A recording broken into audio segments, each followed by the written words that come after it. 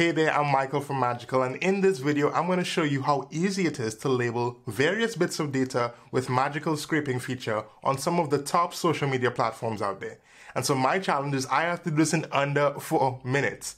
I'll be scraping Twitter, Instagram, Facebook, and from YouTube. So I have my phone here where I have 4 minutes on my timer, and we're going to start right about now. So you can see we have 4 minutes on the clock.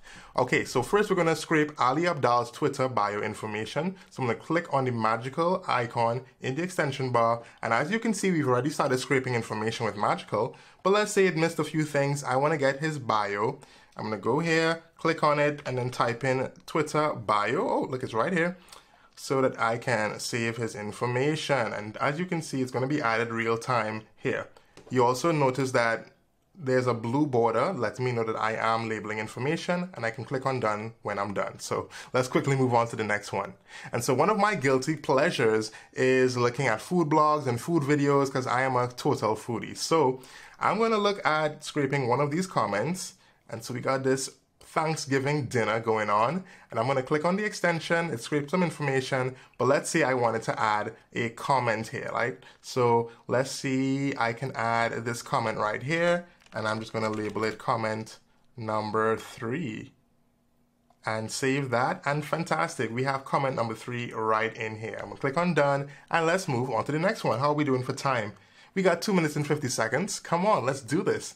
So you may know this guy, possibly, and now we're going to scrape his intro information from Facebook. So I'm going to click on that, navigate all the way down, click add more, and I'm going to add his intro here. So I'm going to call this introduction. I'm going to save that, and my palm's a little sweaty.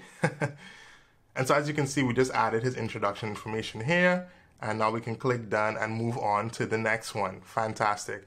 Now I also wanted to show you how it's different adding from a profile to a page like what we just saw. So I'm going to add it from my profile right here, click on the icon, and let's see, what do I have to add here?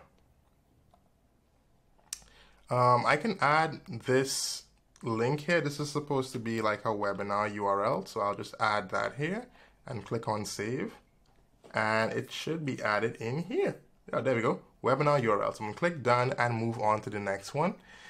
So we're on YouTube, and let's say, for instance, you wanted to kind of find someone's about section. I was looking for this, and I noticed YouTube changed it around. So it used to be down here, but now you have to click on it here. So I can now click on that, and now I can start scraping the about information. So I'm going to scroll all the way down. There's tons of information on this page. Click add more, and I'm going to click on this about section here. And let's just call it something different. Let's call it description. Fantastic. And we're going to save that. And so now we have the description for this page. So I'm going to click on, just going to look for it right here. It should be somewhere in here. Oh dear. Did I get it? I believe I did. I know I did. It should be somewhere in there. I'm just going to quickly search for it just to make sure that you guys don't. Okay, see, there it is. I can't tell me I haven't found it. And I still have some seconds left. That's how we do it with Magical. We're super fast and efficient. I wanted to just challenge myself to show you how easy it is to use this tool. And so be sure to like and subscribe and try Magical. Go to getmagical.com/YouTube, and you can also use this tool to speed up your workflow. That's all for now. Michael signing out. Wow, that was pretty fast. I did that thing.